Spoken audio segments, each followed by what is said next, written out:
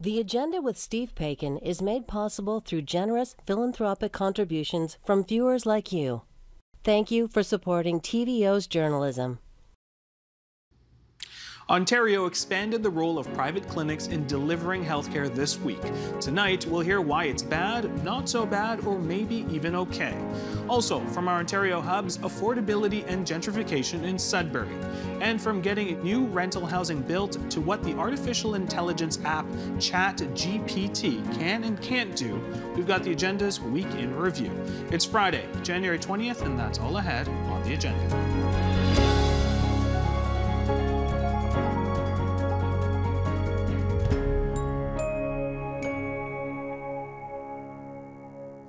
Public health care is largely seen as sacrosanct in this country. It's also grappling with multiple crises simultaneously, some due to the pandemic, some dating back before that. This week, Ontario announced it would allow more private delivery, which it said would tackle wait lists for some of the tens of thousands of surgeries delayed due to COVID. Reaction to that announcement is mixed. Let's find out why with Dr. Rose Zacharias, president of the Ontario Medical Association, Natalie Mara, executive director at the Ontario Health Coalition, and Martin Redcon, political columnist at the Toronto Star. Welcome to all of you in our studios. Now, Ontario has made a major decision, as we said, to expand private delivery of its public healthcare, rather. According to the three-step plan announced by Health Minister Sylvia Jones on Monday, the province will add 14,000 cataract surgeries through new centres in Windsor, Kitchener, Waterloo, and Ottawa, put $18 million in existing centres across the province for surgical procedures, and then issue more licenses to open more clinics. We're just going to get off the top what your thoughts are. Martin, I'm going to start with you. Do you support this move? Well, I think I support anything that tries to make things better. And I think we have to remember today that we're already doing a lot of this, and this announcement will just do more of it. So this is not the Premier did a bit of a Pinocchio nose stretch when he said this was a bold move. It's actually a bit anticlimactic. And I know that some people are apoplectic about it. We can talk about it today. But I think it is an attempt to look at the low-hanging fruit and grab it, which is not a bad thing, but it's not going to save the world either. All right. Rose? So wait times have been an issue even before the pandemic, and we are dealing with a surgical backlog. While we dealt with the crisis of COVID, many surgeries and procedures were being shelved. No one's fault, but we have a problem now, and our patients are waiting too long for care. So encouraged by the announcement with the goal of catching up on the backlog and implementing a structure to deal with wait times. Indeed, Ontario's doctors want to be at the table of implementation, adherence to publicly funded principles, a human health resource strategy, as well as assuring that every patient has access to safe and high-quality care. All right, Natalie. Yeah, I don't think that this is really about wait times at all.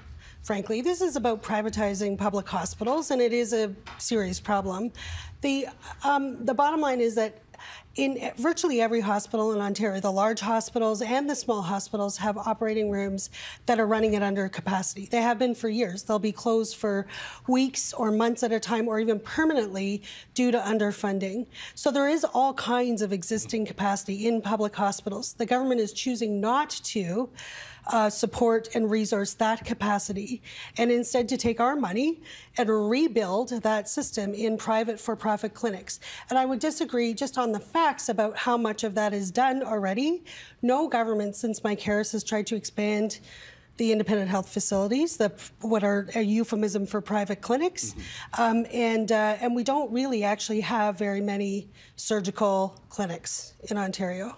All right, I'm going to stick with you. I want to talk human resources for a moment here. Will this change help solve the current staffing shortage that we have, whether it's nurse burnout, 2 years of pandemic that we're going through, just in general, people seeming to be leaving this industry, or will it make it worse?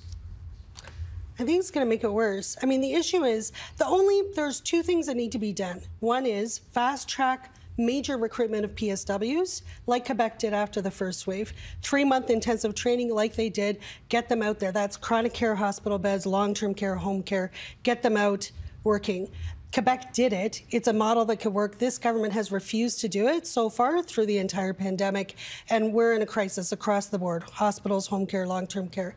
For nurses, it takes longer to train them. In the short term, the only way to deal with this crisis is to attract back the retired nurses. We need them in the public hospitals.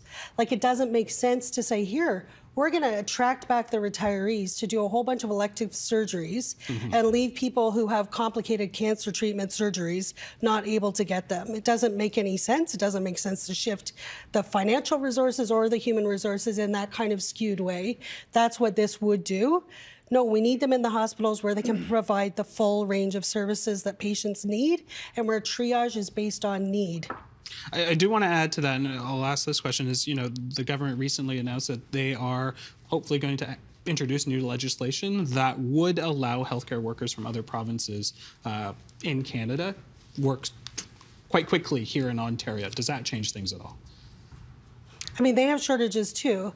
Like, what we're doing is, if we're taking the existing pod, we're just rejigging an existing pod. I don't see a lot of hope in that. No, we need a big recruitment strategy. We need to change the working conditions so that they can recruit them back, and they need a way to do it. Like, if they were serious, we'd see a portal, a ministry portal. They'd have a way to zoom people out of, having just retired, recent retirees, back into various hospitals and so on to help. There would be some adjustment to the big complaints around workload, too many patients per staff, they would do something about the for-profit staffing agencies that are cannibalizing the workforce and so on. None of that is happening. Rose, I'm going to come to you in terms of same question to you when we talk about human resourcing. Will this change help solve the staffing shortage that we see right now? We need a human health resource strategy. Ontario's doctors are concerned about the doctor shortages, the nursing shortages. I've worked in an emergency department for 20 years, and so clinically, I know the critical value of every member of the healthcare team. And I also know what it's like to show up short-staffed, and still the medical, legal, compassionate responsibility to provide high-quality, good care to everyone who needs it. And so we need a human health resource strategy. That's why, with a new introduction in Ontario of dealing with the elective surgeries that have been shelved, and wanting to bring our patients and get them access to those cataract, hip, and knee surgeries that they've been waiting too long for, we need a human health resource strategy. We need an implementation committee with all the key stakeholders at the table, Ontario's doctors included. I do see this model as being possibly a way to preserve and even retain staff. When you think about a dedicated ambulatory clinic and offloading the hospital ORs, where those same surgeries are at risk of being canceled or postponed because a hospital OR has to deal with anything and everything that comes in. When you think about bringing those elective procedures out, then the idea is that the staff follow the patient. And so it may be that hospitals need less staff because those procedures are being done in a different focused setting where studies show more patients can be seen and costs can be reduced. Measurements boast a better patient experience, a better provider experience, which may indeed bring back some of our early retirees that have left the profession, nurses that have left because of burnout. This may indeed be a model of retaining and recruiting more staff. All right, Martin, I'm going to come to you. I see your head, you're nodding your head. So I'm gonna come to you for a response there, but I want to move on here for a quick second. Martin, Ford has repeatedly stated that the status quo isn't working, and even went so far as comparing Ontario's healthcare system that to Cuba and North Korea. I think a lot of that has more to do with the country's politics than anything. Is there a fair argument there? Is it really that bad? I don't think we're part of an axis of evil, if that's what Doug Ford was suggesting. So no, it's not that bad at all. It's pretty good, but it's not fantastic. And there's a myth in Canada that there's this cult of Medicare that we have. It's evolved to the highest level, that we are the model of the world, and we forget, yeah, we're a lot better than the Americans. But we are behind, way behind the rest of the West. Countries with universal public health care systems, we spend far more per capita as a percentage of GDP on health care than virtually any other country, developed country, with a universal public system such as we have. I said public. I want to just, for the record, give people some context. Forgive me. But because Natalie has said it's a public system, and her press releases, which I get, say Canada's public Medicare system. It is a system that is required by law to be publicly universal and publicly accessible. It is not a public delivery system. So you go to the lab for your blood test, you get your x-rays for the minor stuff, like I say minor, when I have a broken ankle or a broken knee, I won't call it minor or a sprain. It's at a private lab. Colonoscopy clinics can be private labs. And so I agree with Rose that taking things out of hospitals is not a bad thing. And so Natalie said that we are effectively cherry picking, that the profiteers will be scooping up the best, juiciest cherries from which they can skim the best profits and leaving the tough stuff for the hospitals. And you're nodding, but that's exactly what the doctors want. That's what the CEOs of all the major hospitals want. They want to parcel out the stuff, the low-hanging fruit that I talked about earlier, because. And I don't want to suggest that these are factory farms, but I think I forget the word you use, but it's something you can systematize it. My words, you can streamline these procedures.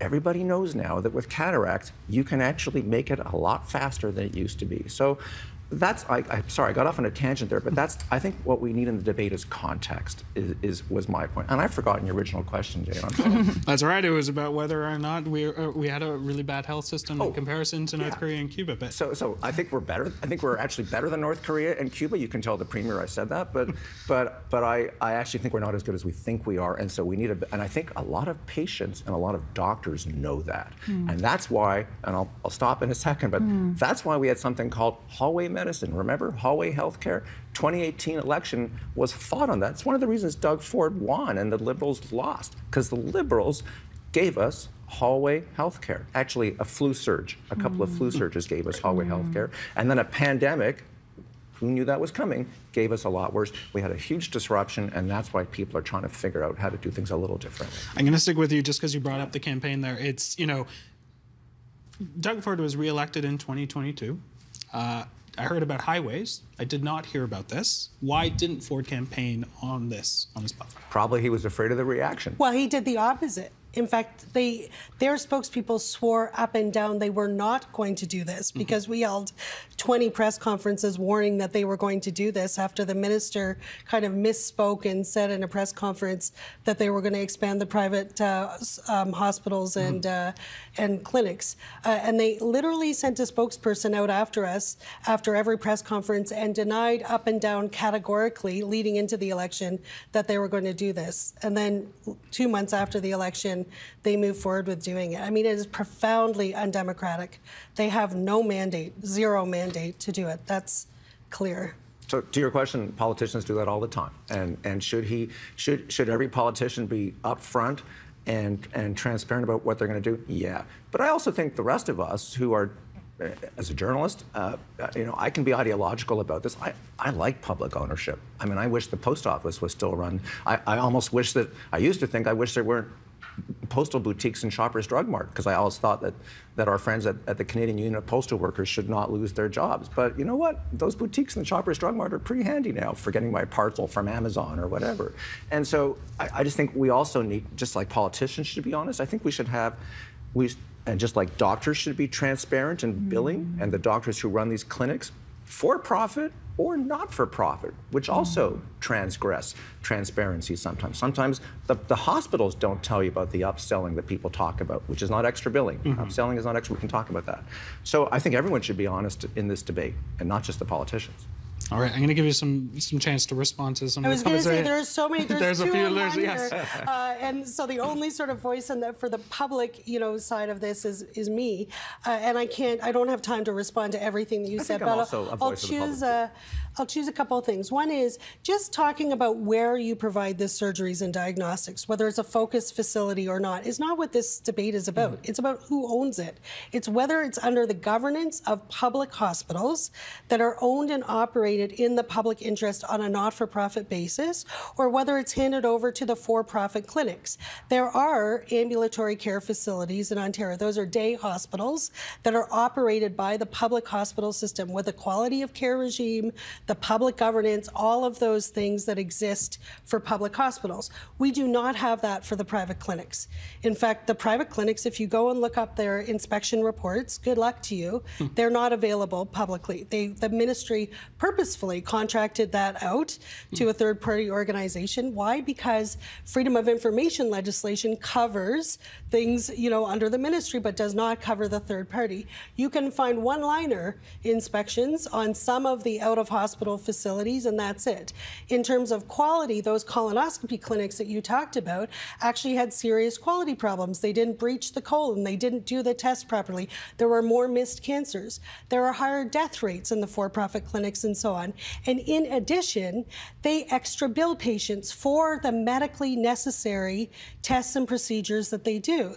The cataract surgery clinics in Ontario are where we see patients routinely being billed $2,000 per eye for the cataract surgeries. The reason we oppose this is not around anything to do with workforce issues or what have you, although they are serious as well. It's because if they hand over, as Doug Ford said, 50% of the hospital surgeries in this province to private for-profit clinics, they'll dismantle the public hospital system, and we will not be able to protect single-tier public Medicare in this province or in this country. It's serious, and so we will fight it. We'll fight it on the public interest in protecting healthcare that is run in the public interest and not for private profit, with all of the add-ons, poor quality, and behaviors that the private sector brings to the practice of healthcare. I can't tell you how many emails I've received since my columns this week from patients saying that they were extra billed, to use your word, they weren't extra billed, they were upsold, extra billed by a hospital or by a not-for-profit clinic. So we shouldn't conflate and mix up this idea of, quote, extra billing, which is illegal in this country. So anybody who extra bills Name me gets one hospital prosecuted. that's charging patients for cataract surgery. No, like it's being totally honest. Cataract surgery. But the private cataract clinics are charging patients for cataract surgery. Okay. No, I mean, let's talk about apples and apples here, right? I agree. Let's talk about apples and apples. You may pay for like a cast in a public hospital, but in a private clinic, you're charged for the cataract surgery routinely. In BC, Saskatchewan, Alberta, okay, can we they're talk about selling Ontario? shoulder surgery. Let's talk about Ontario. All right, let's get. So you asked about so-called apples to apples. So if you're in a cataract clinic and a surgeon says you can get the basic lens covered by OHIP, or you can get something that allows you to take off your glasses so that you won't have to wear glasses anymore. Apples to apples, you can do the same thing in the hospital and they'll charge you hundreds, if not thousands of dollars for that extra lens. So you can't compare somebody who gets an upgraded surgery and agrees to that in a clinic with somebody who doesn't get it in the hospital. That's so not what's happening. Like what you're describing is not. If I can just finish respectfully, I have emails from patients, so maybe they're lying, maybe their experience isn't true, but their truth and their experience. We have surveys of 400 if I patients. can, their truth and their experience is that they were upsold and agreed to it and paid for it in a hospital. They're actually not complaining about it. They're just trying to point out that this is already happening. And so apples to apples, if you get the basic lens in a private clinic, you shouldn't be charged extra. If I can, and if you though, are, sorry. complain. If you are, then complain. That's extra billing. Right. In the private clinics, what they're actually doing is not telling you that you have a choice around whether or not you get the lens. They attach the lens to the surgery and charge the patient for it. No choice, no clear information, no informed consent. And there's a reason why that has come into the public hospitals in recent years, and it's in the cataract, it's mostly around cataracts. It came from the private clinics and has been expanded. Not all hospitals do that, by the way, only some, and they're not you couldn't find me a hospital, I don't think, public hospital in Ontario, where a patient is actually being charged for the cataract surgery. So just they to be clear, are doing that. They are absolutely doing that in the for-profit clinics. So quick point, in Ontario. Just a quick point. Just to be clear, everything you're saying is happening now, pre-Doug Ford. And has happened ever since. They haven't stopped it. And now they want us to believe they're going to stop it when they bring in way more. It happened under the Liberal government. It happened under the NDP government, because you said Mike Harris. The Liberal government actually cracked down on it. All right, we're going to have to go to Rose. Yeah. Unfortunately, sorry, Martin, appreciate it. But let's bring you into this conversation. Will this expansion to private delivery, is it a step towards more for-profit healthcare providers, or perhaps even a two-tier health system? I'm hearing the emotion in the room. And Ontario's doctors are very clear. We want to do right by our patients, and we are for strengthening a public healthcare system. In the system already is private delivery. Doctors are small business owners in the community. Family doctors are responsible for their overhead. They pay their staff. So this model of care, which we see many benefits to, if implemented well, would be seeing the patients that are currently waiting to be seen. I've, as president at the Ontario Medical Association, have spoken with my physician colleagues who struggle with saying to their patient who's waiting for a hip replacement, waiting for a knee replacement, waiting for a cataract, and their quality of life is being impacted, that now they're not just going to wait the weeks or the months, but they're going to wait years. And we know that patients are getting sicker. We know that there is a mental health deterioration when your physical health is impacted. We know the caregiver burden and the relationship stress and the job loss and the general decline of a person's well-being. And so the numbers are impressive and difficult to wrap your head around. But as a physician speaking with one patient who needs their care and currently not having a way for that patient to have their elective procedure done because it's been canceled, because it's been postponed, then Ontario's doctors have been recommending ambulatory clinics that adhere to certain principles, integrated with hospitals, regional planning with a health human resource strategy, and all the while, not a two-tier system. Every medically necessary procedure is OHIP covered. No one jumps the queue. There may be an opportunity to buy a cataract lens. However, the OHIP lens in a cataract situation is a good lens, and the care wrapped around that cataract surgery for that patient who's first in line and chooses their entire service to be funded by OHIP would then proceed as the next patient to be seen. That's the integration piece. That's the human health resource strategy piece. We have specific solutions in our prescription for Ontario to talk about the doctor shortage, and we can go there. Licensing internationally trained physicians that are even currently here in Ontario. Long term, we need an investment here, more trainee spots, even collecting data as to where we need the healthcare providers, where the doctors and nurses need to be situated around Ontario. All of this plays in. But this announcement, this model of elective surgeries being offloaded from hospital ORs, integrated with the hospital all the while, is and can be a better model of care delivery for patients that right now are not getting the best care that they need and deserve. All right, let's talk about the wait list. The goal of this plan is to reduce that wait list, which sits right now at about 206,000 patients, and return it to pre-pandemic levels by March. They think they can get about 6,000 surgeries done by March. What can we expect in the long run in regards to cutting this wait list down? Well, I mean, as long as you expand capacity, so do more surgeries and more diagnostic tests, the wait lists are going to come down, except for some things like, you know, some diagnostic tests where no matter how much you supply, the demand keeps going up, they find. And so there's, you know, some controls that need to be done around appropriate requisitioning of tests among physicians and things like that. And some work has been done on that. But bottom line is, it's a demand and supply issue. You increase the supply, the wait list goes down. The question that we have here is, why are we not using the capacity we have in the public system?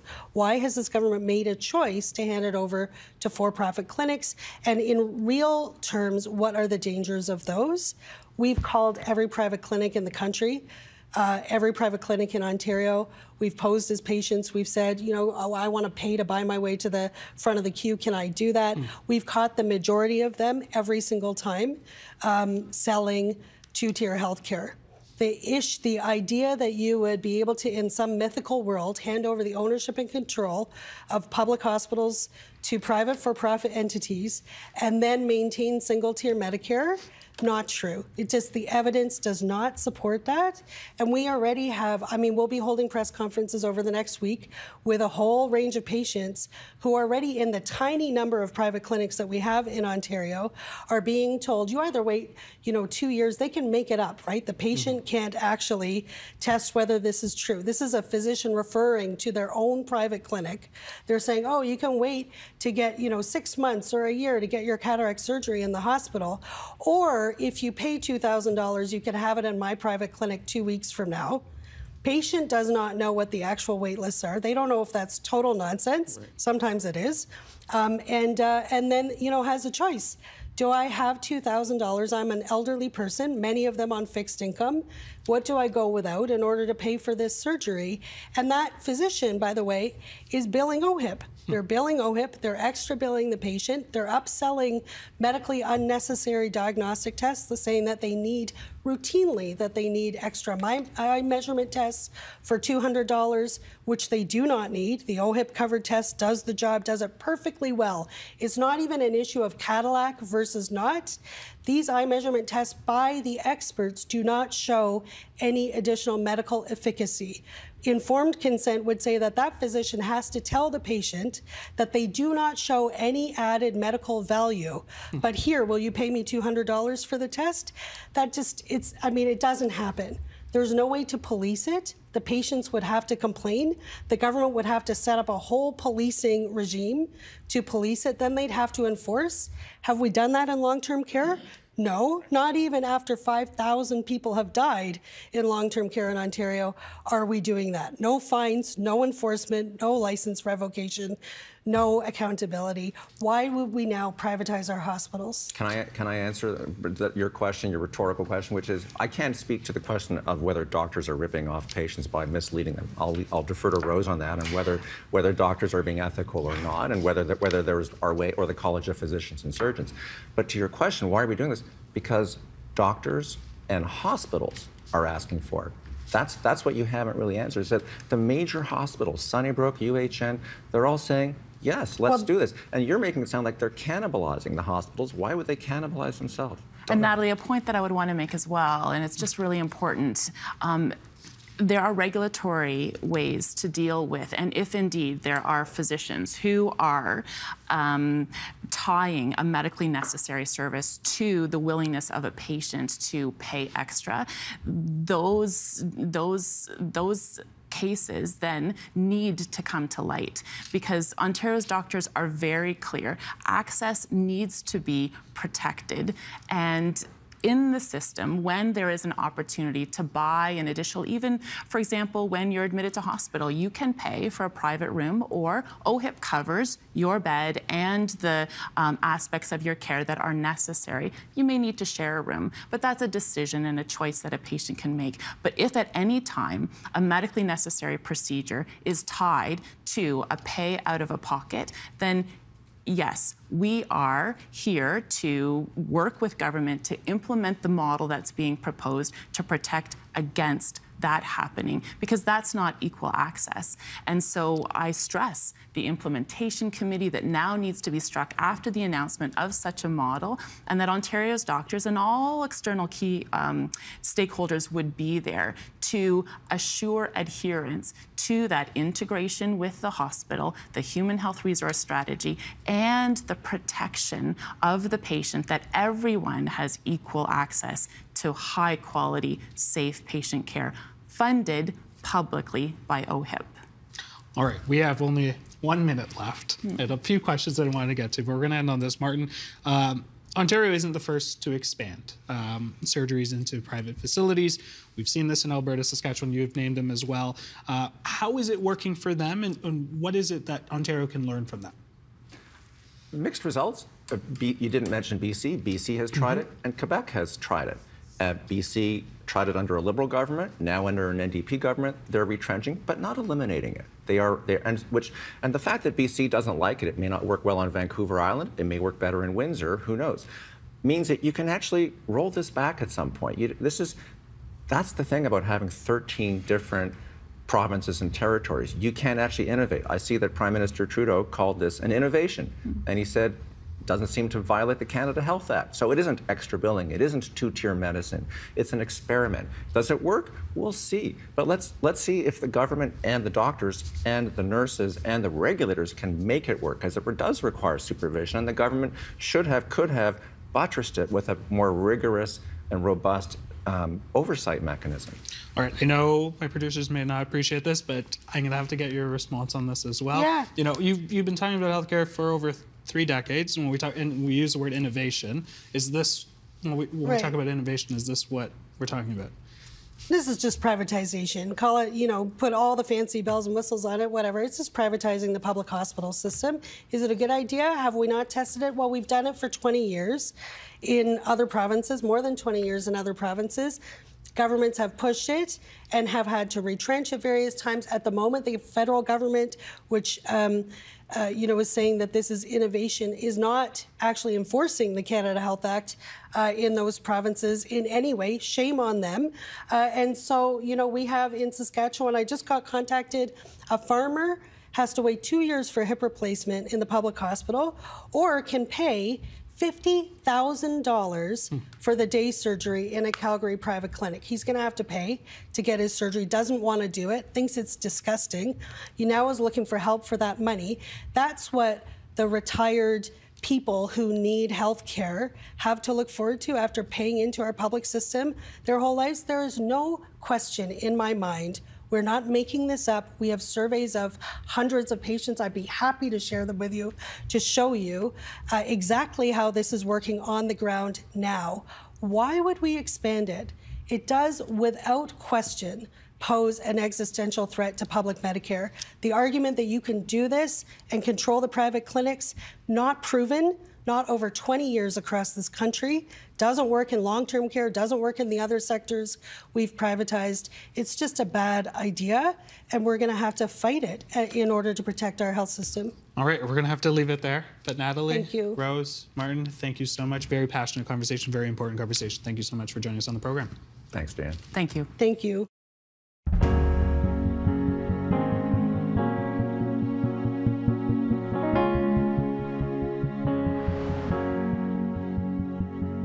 Late last year, Ontario Hub's affordability journalist Kat Eschner took to the highways and byways of the province to find out how people were coping with economic uncertainty. One of her stops was Sudbury, and she joins us now on what she found. Hello, hello. Hi, how's it going? Not too bad. Last time we spoke, you were in a Windsor hotel room and you were on your way to Sudbury. What was your focus in the greater Sudbury area? I believe it was Kathleen Street, correct? Yeah, so drove to Sudbury from Windsor. It's quite a long drive, as you might be aware. I went to Kathleen Street because my editor had met a local resident who lives near the neighborhood that Kathleen Street is in, which is called the Donovan, and she had offered to show me around. Kathleen Street is part of the Donovan, which is a traditionally working class neighborhood that the city hasn't invested in really in a long time. And it's changing because of a lot of factors, and I wanted to look at how. Okay, so tell us what you found, because when I was reading your article, there's a lot of people you spoke to. So what exactly did you find? Yeah, I met a lot of people on Kathleen Street and in that area, partly because of my local contact who was kind enough to show me around. And what I found was a lot of disparity, which is, very much like many places in Ontario. So we're talking disparity along age lines, so who can afford to move to this, traditionally fairly affordable community. We're talking racial and job lines, and we're talking lines of ability. So some of the people I met were on ODSP and actually were looking to leave the area and wanted to move somewhere different, but couldn't afford to because of their low ODSP rates, and lines of access to capital. So this is, I also met a local business person who had managed to buy a few different businesses on the street and open up a pretty thriving little community because he had access to credit. to buy these businesses. All right, so you talked about housing prices and rental prices there. I do need to ask, how have price increases in housing affected that specific area when we talk about Kathleen Street, but also the greater Sudbury area? Because obviously, when I think of Sudbury and the greater Sudbury area, I'm thinking that's probably one of the few places that are quite affordable in this province. Well, I mean, the short answer is it's not really anymore, partially because of this rampant housing inflation, both in terms of rentals and owned accommodations. I read about some of the numbers in the piece. And, troublingly, the increases in rent and the increase in housing costs are leading to an increase in unhoused people being unhoused, and just a degree of economic uncertainty and desperation, which is really troubling. One of the women I spoke to was Tracy Gregory, who is the executive director of the Sex Workers Advisory Network Sudbury. Kathleen Street and the Donovan, this area, sex workers have been, somewhat systematically pushed into this area over the last decade. So there's a lot of street sex work there. And she was telling me that her organization, is in urgent need of a drop-in center to serve this community, but also that the 50 to 100 people a month that Swans, her organization, works with, more and more of them are unhoused, and it's because of this economic uncertainty, the raising rents, and the fact that, historically cheap housing prices mean that a lot of the housing stock over the last 10 years has been lost to stuff like Airbnb or investment rather than being bought or used by locals. All right, I want to change gears a little bit. When we talk about the cost of living, cost of living has increased for everyone. You've been tracking the Consumer Price Index for a while now. That's sort of your beat, of course, on the side. When people ask what's Kat doing, she's got her eye on the CPI. Why is it important, not just for you as an affordability journalist, but why should Ontarians be really focusing in every month on the changes? So CPI, like the Consumer Price Index, might sound dry, but I actually think it's really important to pay attention to, and I wish that I had historically, as a person in society, paid more attention to it. The CPI is the most robust accounting of inflation that we have. It literally tells us how much all the things we buy have gone up in price compared to, well, you can compare it a few different ways, but compared to a month ago, compared to 3 months ago, or compared to 1 year ago. And that 1 year metric is a really valuable one just from an individual perspective, because it lets you see how much more your budget is. So, like I was saying, you can look at your own budget through the lens of the CPI. It can really help you with personal budgeting. For example, with food, food has outpaced a lot of other things in general, but some commodities have gone up a lot more than others. So, when you're making your grocery list for the week, knowing that one or another, fresh vegetables, for example, currently are very expensive. Knowing that can help you prepare and plan meals around maybe using frozen or maybe using something different. And it's also important, like I was thinking about this, it's also important because it's political. Policymakers are watching this, both in government and at the Bank of Canada. And the more you know about what's happening with inflation currently, the more informed you can be as a political actor yourself. All right, with that all being said, what changes have we noticed in this time? You've been tracking the CPI for a number of months now. Some fluctuations, seems to be trending down in some categories. Tell us about what you've noticed. So it is trending down a bit. Overall inflation, which is the rate of inflation for everything, has been trending downwards over the last couple of months, driven by gasoline prices. Especially gasoline is a huge driver. But if you look at core inflation, so that's inflation but without gasoline and without food, because both of those are very volatile. That's been much slower to move, but core inflation encompasses all the other stuff we buy. So for an individual, that's important. Food inflation, like I was saying, it's really high. It's remained above 10% for months, and in some categories is several percentage points higher, which means that, the most vulnerable people, the people who are actually looking at every dollar they're spending on their food bill, are having to make completely horrifying and unacceptable sacrifices and changes to what they eat and how much they eat. I've written about this a lot with food banks as well. The other thing that I think is notable is that over the past year, inflation has become what we would call broad-based, which means that it's gone from just being gasoline, which was one of the original drivers, and a couple of other things that are really seeing a ton of inflation, to being spread throughout the economy. The extra costs of, for example, gasoline has spread into every point in the supply chain, so everything costs more now. Which means that it's since so many different areas of the economy and of life are affected, it's very difficult to bring inflation back down to the Bank of Canada's target 2% per year. The one thing that I haven't seen as much of as I would expect is wage advocacy, where nearly everybody is losing out, like your wages are becoming worth less. And since inflation has hung around for a while and is anticipated to hang around for at least another year to 2 years to some degree, you would expect to see more people saying, well, hey, my money is not going as far. And some people have been saying that, some organizations and some unions have been saying that, but there hasn't been quite the push that I would have expected. All right, so this CPI this month indicated that inflation is happening in an unusual rate in one category. What exactly is that and why? That category is personal care products, which means everything from toothpaste and tampons to shampoo and mascara. This is a really big category. Prices in this category rose by 9.9% year over year. So that means between December 2021 and December 2022, which is the highest rate of increase since February 1983 during a previous period of high inflation. Very long time. Kat, always a pleasure to have you on the program. Of course, we will continue to check in on this story that's very important to Ontarians. Thanks so much.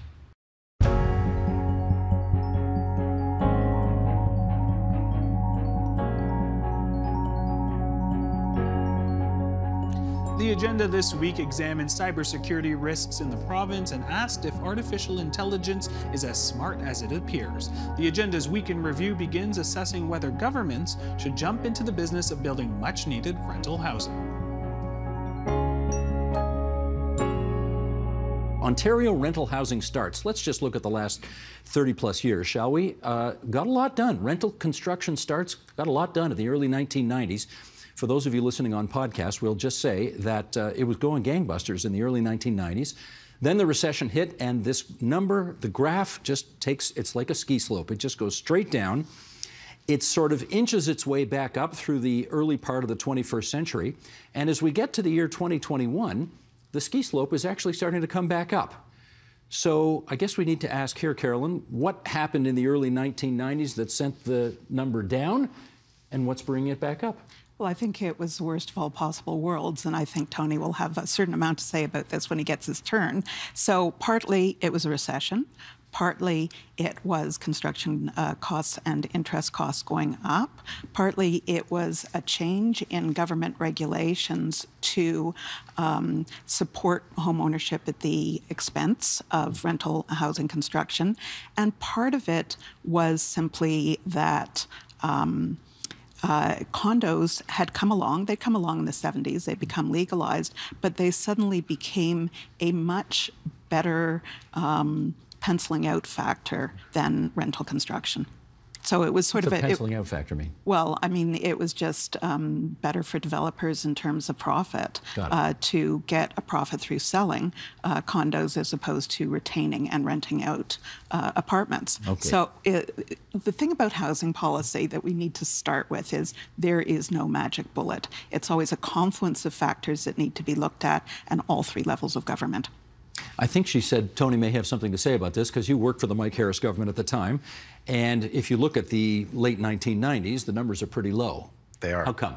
Yeah, I think obviously most of the main points, or virtually all of the main points, were hit by Carolyn. And so I guess I would just expand on, certainly with respect to condominiums, it's true that the economics of condominiums are different than rental. Obviously, they have to pencil out. And certainly that became something that was much more economically feasible to be able to get the capital into building those kinds of projects.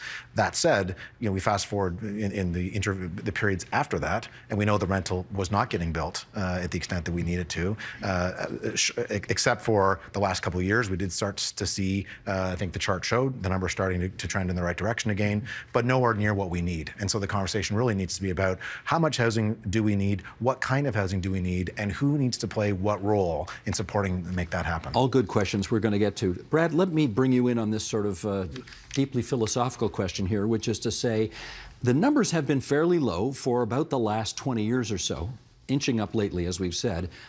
Does this reflect, in your view, and I ask you this as a former planner, you used to work in the planning department at the city before you got elected, does this reflect a failure of the market to create enough housing that we need in cities and towns all over the province? Well, it is a complicated issue, and I think there's a lot of dynamics at play.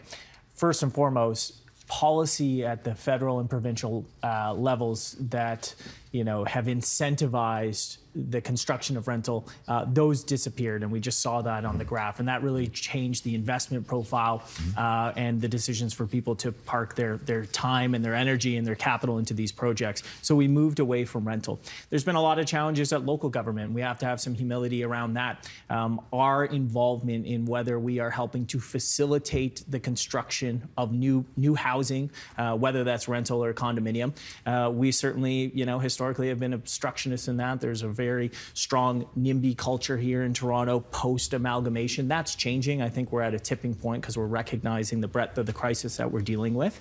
And, on a go-forward basis, the City of Toronto will continue to be a magnet for talent, for immigration, for folks who want to come here. And if you want to come and live in the City of Toronto, I want you to live here. But first and foremost, we need to make sure that there's an opportunity for folks to have an affordable option to live. And right now, with respect to rental, we're dealing with less than 1% rental vacancy in the Toronto market. And so rents, supply and demand, rents are going up. Availability is going down. We're facing headwinds with rising interest rates. So folks who perhaps were looking to get into home ownership are not necessarily able to do that right now because of the cost of capital and financing challenges. And so all of that makes it, much more stress and strain on the rental market in Toronto, and we don't have enough. They're looking for opportunities to make money and create the maximum amount of incentive for the organization to pay the money so they can get back to business. And so, they are entrepreneurs and they are business people trying to make money, and they'll go after anything. Can you tell us how this works? If you wanted to attack a hospital, how do you do it? Sure. Well, I think one fundamental difference from today's fraudster, the cyber criminal, and yesterday's, which plays into the question you're asking, is they don't live in our community, right? They don't have to look anyone in the eye and say, hey, I'm attacking an institution that keeps children healthy or tries to bring them back to health. What's happening here is most of these attacks are emanating from abroad, often in countries that don't have extradition treaties or any sort of normalized relations with countries in the West, like Canada, the United States, the UK. So, I think people assume to be a cyber criminal today, you have to be a technical savant. And the reality is you and I can go on the internet right now and find very simple attacks and play a volume game to see who will fall for my trap, for my phishing scheme, for my ransomware. And the challenge here is the most vulnerable in society, that small and medium enterprise, senior citizens, immigrants, and institutions like hospitals and education and institutions who don't have expensive cybersecurity solutions today are the ones falling victim. These attacks are on all of us. Those who are falling victim are those who are the most vulnerable in our society. But Tracy, it feels different now. I understand going after vulnerable senior citizens who are not sophisticated perhaps in these ways. That's been happening for a long time. Going after energy installations, nuclear power plants, is this different now? It feels like it. It is different, and I think part of that comes from our society and the world is different. So the way we operate, everything's interconnected. Everything's using technology to run our systems. So our world's different, and what threat actors are doing then, or cyber criminals are doing, is different, and we're feeling and seeing that difference. And I really look at, we have a very interconnected ecosystem of what people do, the technology we use, and our processes. And so our approaches have to really tackle all different fronts, not just the technology, but how we behave and act in our world today. How vulnerable do you think our major institutions are right now? I think they're very vulnerable. I think they're vulnerable because investments, need to be made. There's been good investments. There's been good movement by governments at all levels. There's been good movement by public and private sector organizations, but much more clearly needs to be done. The international cybersecurity threat environment is extremely serious. Building on Neil's point, the fact is that these ransomware attackers are attacking from jurisdictions like Russia, like Iran, like North Korea. And Canadian institutions like Sick Kids Hospital are at the front lines of an international global cyber conflict that is happening. And we have to look at it that way. And we have to invest meaningfully and purposefully with that broader view in mind. Are we at war, Charles? War is a complicated, but it's cyber war. Word. It certainly is. Listen, it is certainly a very dangerous dynamic that puts our most vulnerable populations at risk, and we need to take a focused, all of economy, all of society approach to this extremely challenging dynamic. Going to pick up on that in a second. First of all, Sheldon, let's go to the bottom of page 1 here. We've got a 2021 cyber threat bulletin from the Canadian Centre for Cybersecurity, and here's what they found. In the first half of 2021, global ransomware attacks increased by 151% when compared with the first half of 2020. In Canada, the estimated average cost of a data breach, a compromise that includes but is not limited to ransomware, is 6.35 million Canadian dollars. The Canadian Centre for Cybersecurity has knowledge of 235 ransomware incidents against Canadian victims from the 1st of January to the 16th of November 2021. More than half of these victims were critical infrastructure providers. It's important to note, however, that most ransomware events remain unreported. How come, Neil? I think there's a number of reasons why organizations, individuals aren't reporting. In the enterprise space, there's a reputational risk piece. There are insurance considerations. We're seeing the largest insurance providers now challenging claims, some getting out of the business wholly. I think there is at the individual level, we're seeing seniors not wanting to lose their independence from their family and being taken for a fraud often puts fear into them. There's a number of reasons, but I think the most important thing that you highlight in that bulletin is the unreported side. We think we have a handle on this issue, and not just for concerted efforts not to report. I think there's so many more that just are unknown. You know, the amount of things I look at in my inbox every morning that I just kind of dismiss as phishing. If someone was knocking on my door to commit a similar type of fraud, my likelihood to call my local police is much higher than it is for all those phishing schemes. We do not have a true societal understanding of the magnitude of this challenge. A simple Google search will often produce links to misinformation. How is AI tech like ChatGPT different from that? Well, one thing, just seeing the quote that you made, is Chat wants to throw the humans under the bus. But the reality is that Chat doesn't always behave in ways that are consistent with the data that's there. So, for example, if you ask it for the average height of the female presidents of the United States, it will just invent female presidents of the United States that don't exist. I've seen systems like this, for example, say that Elon Musk died in a car accident in 2018.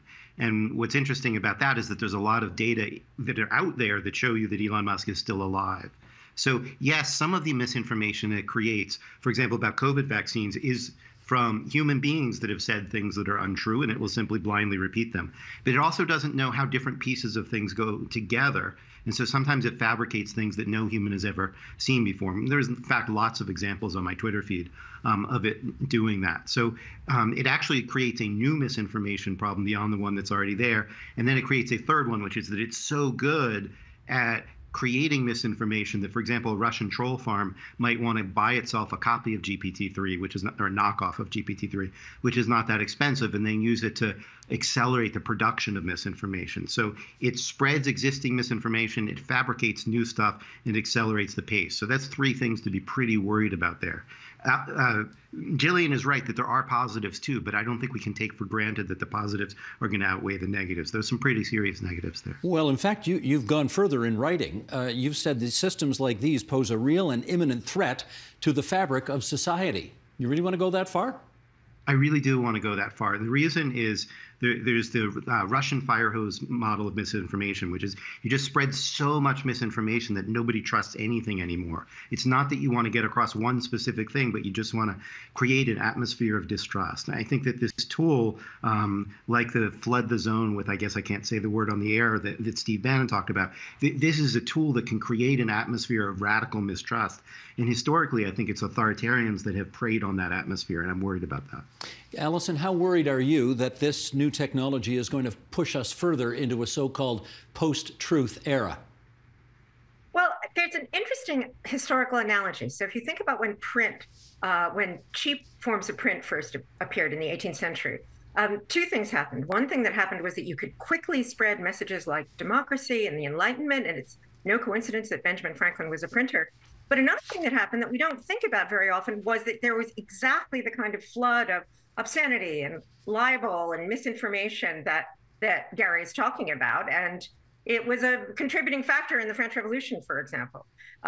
So we've sort of seen this before. And the interesting thing is that what seems to have happened is that we developed new kinds of regulation, new norms, new laws, new institutions like editors and newspapers that actually meant that this amazing, there's a wonderful book by Richard Darton called The Literary Underground of the Ancien Regime, where he just described this incredible flood of the word that Gary was about to use. I mean, for example, let them eat cake, Marie Antoinette's let them eat cake, that was a meme, a misinformation meme from the 18th century. So it's not like this kind of thing hasn't happened before. And we have a hint from that the way to solve it is to have norms and regulations and ways of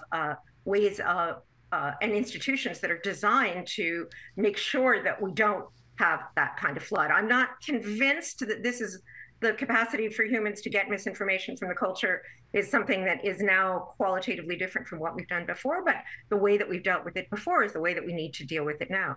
Julian used the example of electricity, and that's another interesting metaphor, right?